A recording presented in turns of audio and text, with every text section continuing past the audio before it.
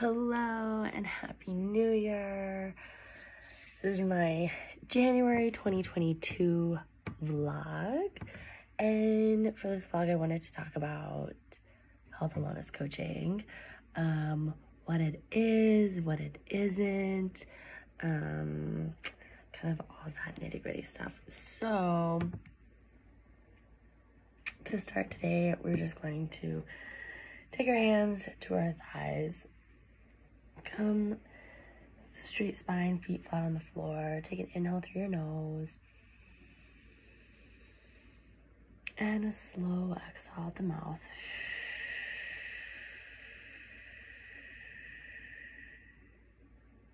Great. One more time. Inhale through your nose. And as slow as you can, exhale out the mouth.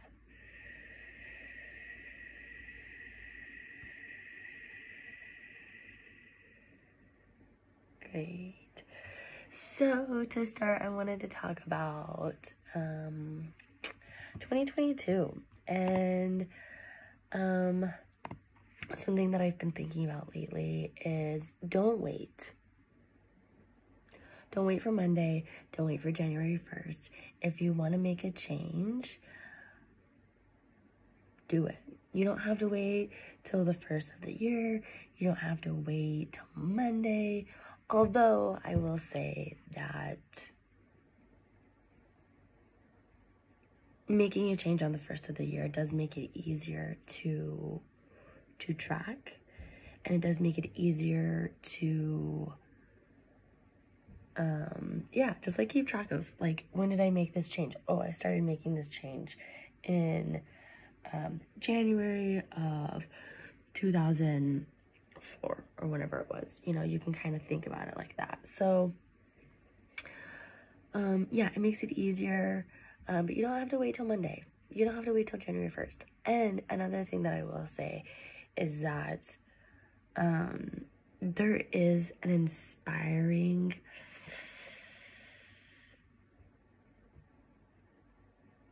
essence, I guess, about a new year, right? It's a clean slate. It's a breath of fresh air. It has new beginnings written all over it.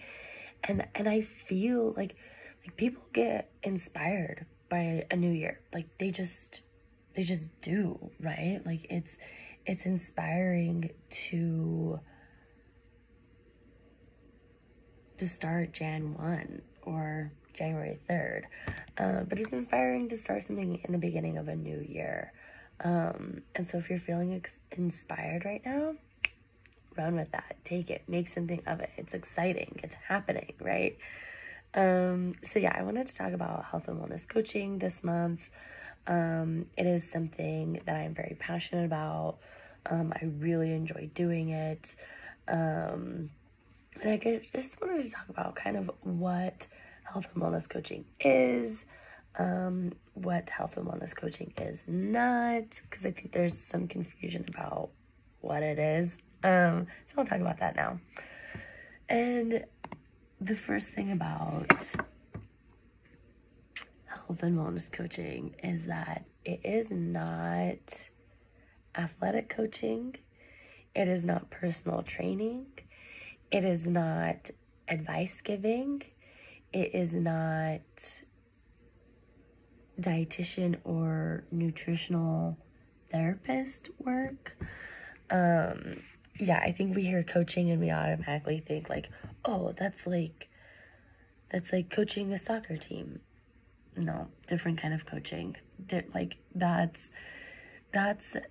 type of coaching is coaching telling you what to do. Coach on the sidelines tells you in the game what to do. Health and wellness coaching, what I do, I'm in the game with you. I'm doing laps with you on the court. Like, we're in it together. I'm helping you climb that mountain. I'm not telling you how to climb that mountain to reach your goal, right? That's not what health and wellness coaching is. Health and wellness coaching is a collaborative team dynamic, I guess. So it's yeah, I work with clients. I don't tell them what to do. I don't tell them how to do it. And with that also is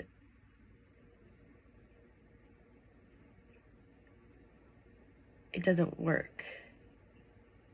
When we give advice, when we tell somebody what to do, it usually doesn't work. What happens? The person being told what to do, they don't like it, right? They're like, why are you telling me what to do? And the person giving advice, they just look like a jackass. So,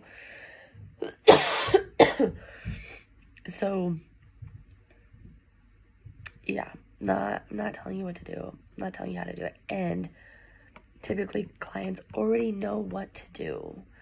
Like clients who are looking to lose weight, clients who are,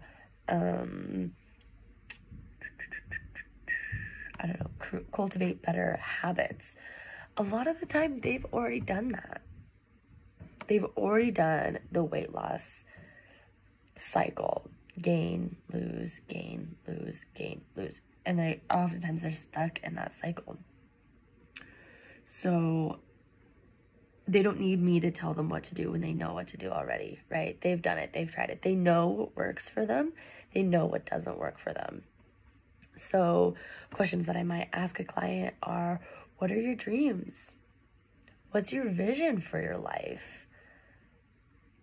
Where do you want to be in 3 years? Where do you want to be in 2 years? What do you want your life to look like? More importantly is, what do you want your life to feel like?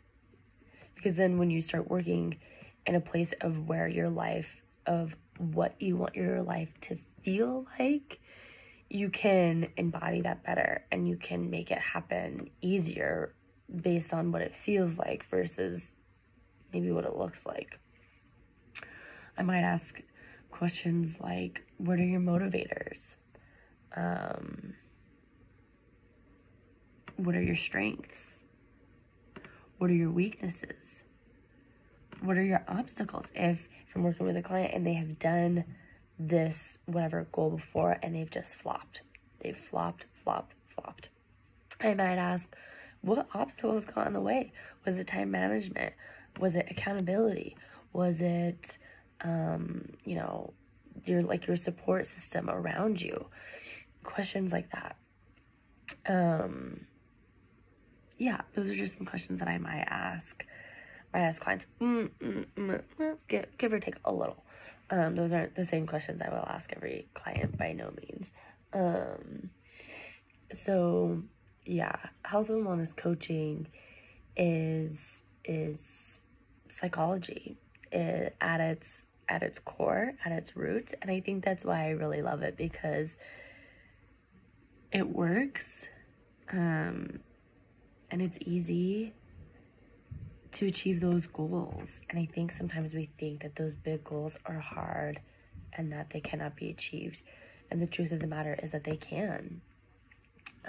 It's just, finding the right coach. It's finding the right support system. It's finding the right people to help you get there. There's something else I wanted to say.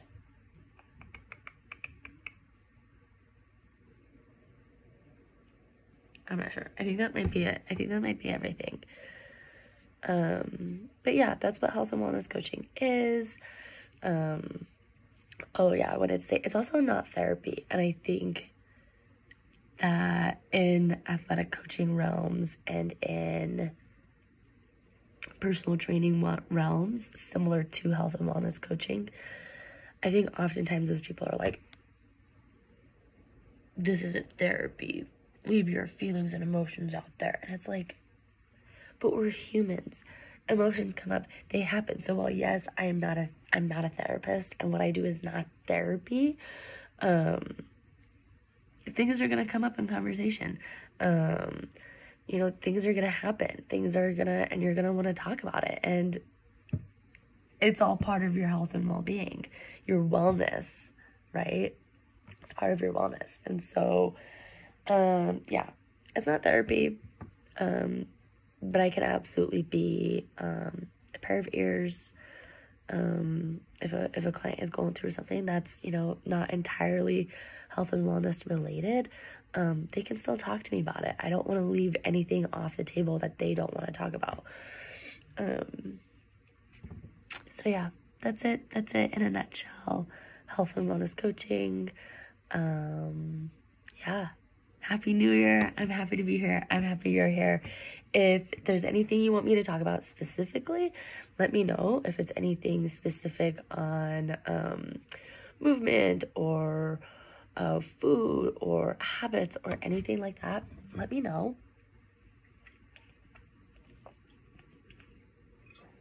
I would love to talk about it. Have a great month of January. It's going to be awesome. Thanks. Be well.